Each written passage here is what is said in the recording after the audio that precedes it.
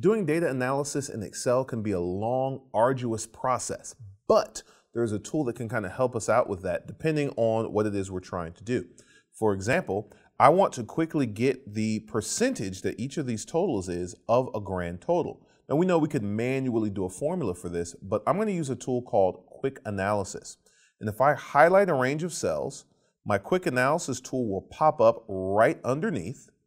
And if I click on it, I see I can quickly do conditional formatting, insert a chart, do a formula, create a table, or even do spark lines.